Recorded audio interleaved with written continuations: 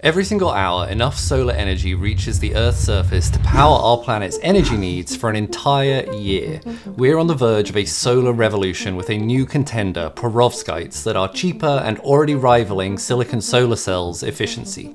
Last month, a groundbreaking 250% increase in light conversion efficiency was reported by researchers at the University of Rochester.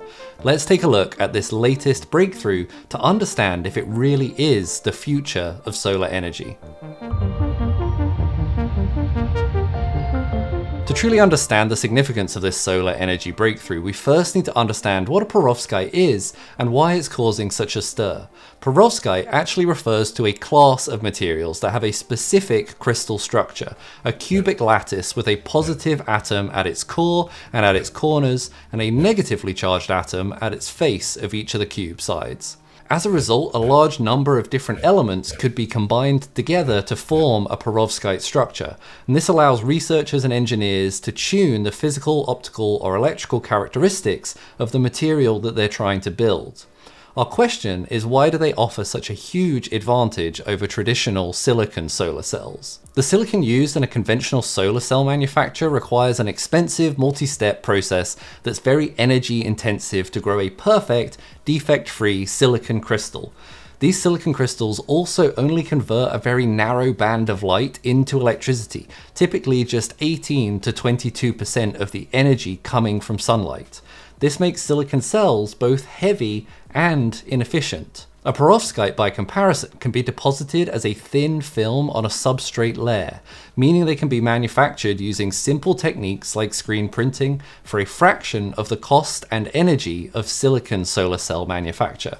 Now, here it looks basically like they're screen printing t-shirts. It's not quite that simple, but it is surprisingly close. This also means that while traditional solar cells are thick and heavy, perovskite materials can be small, light, and flexible, even attached to a wide range of materials. This thin film coating approach gives perovskites their other major advantage, their increased cell efficiency. Different layers can be tuned to make use of different parts of the light spectrum by varying the material combination or properties. Where silicon-based solar cells can only draw energy from higher or redder end of the energy spectrum, perovskites can be adjusted to capture different energy bands, and then they can be applied one on top of the other to capture as broad of a spectrum as possible. In theory, you could infinitely stack these solar cells, but in practice we typically see just 2 layers used. Otherwise you get diminishing returns of less light reaching the lower layers and added complexity and added cost. Now, we don't worry here about capturing higher or lower energy bands because not many high energy UV photons actually reach the Earth's surface due to our atmosphere, and we also ignore the lower spectrum because photons in the infrared don't really carry that much energy. But these ideas in perovskites are already reasonably well known. The researchers in Rochester reported a further 250% efficiency increase on top of these effects using nothing but a simple mirror. How did they do it? For the mirror shows many things.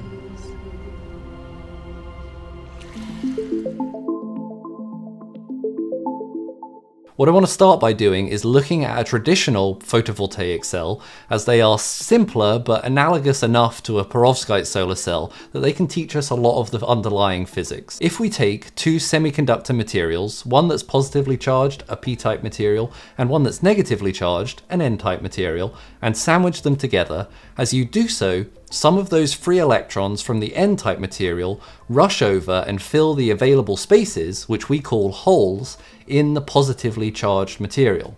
This process, recombination, creates a neutrally charged region between the 2 materials. If we then expose the materials to sunlight, the light can break apart this neutral region, creating electron-hole pairs or excitons. As they are charged, they get pushed out of this electrically neutral region to either side, where they can be collected by an electrode and then recombined later after doing some useful work for us. And that, broadly at least, is the picture of how we create electricity from a photovoltaic cell, at least the idealized picture. In reality, these electrons and holes that are generated, they often recombine within the solar cell before making it to those contacts.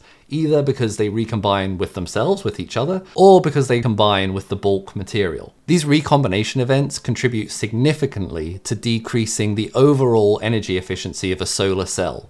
So this is where those researchers at the University of Rochester focused their attention. In fabricating their perovskite solar cells, they added a silver layer that they referred to as a mirror below the perovskite, and they found that they were able to drastically reduce these electron-hole recombination events. This mirroring effect improved the photocurrent liberated from the device by a factor of 250%. But how could this possibly be? I'm familiar with the need to run in the other direction when I see a mirror, but why would an electron's behavior be influenced by just being close to a mirrored surface? Seems crazy. To understand it, we need to remember that the electrons in a metal, unlike a semiconductor, are free to move around like a liquid.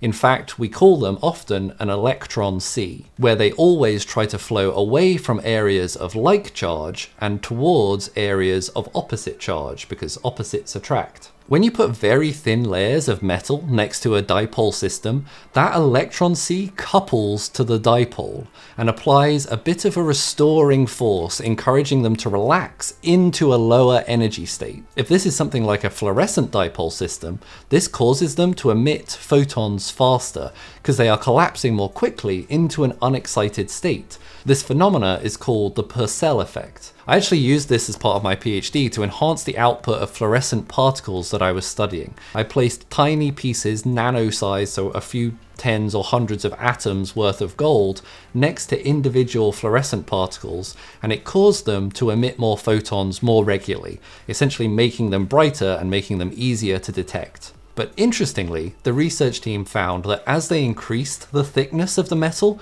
next to the dipole, this silver layer, this effect started to reverse, and the recombination rate actually started to drop. They propose in their paper that the silver layer is creating a mirror image to the electron-hole pair created when the photon strikes the perovskite. In effect, the electrons in the metal are pushed away from the perovskite electron's location, creating a pseudo-hole, and the hole in the perovskite attracts charge, creating a pseudo-electron in the material. So it essentially creates a mirror image of that charged dipole in the metal, which is kind of crazy. This silvery mirror image of the electron-hole pair reduces the local density of optical states available for the exciton to inhabit or decay through, which is a fancy way of saying it makes it harder for the exciton, the electron-hole pair, to decay or collapse, essentially extending the likelihood that the pair lives long enough to exit through the appropriate electrical contacts and become electricity. And we absolutely see that in the photoresistivity data. An increased silver layer thickness produces a significantly higher photocurrent. Kind of amazing. Obviously, as this is a new observation, we need to wait until other labs around the world confirm that it does in fact happen this way. But if true, this is a really powerful way of improving solar cell efficiency. So our remaining question is, when does this thing actually hit the shelves of every good tech supplier near you? When do we get mass adoption? And there is unfortunately some kinks to work out.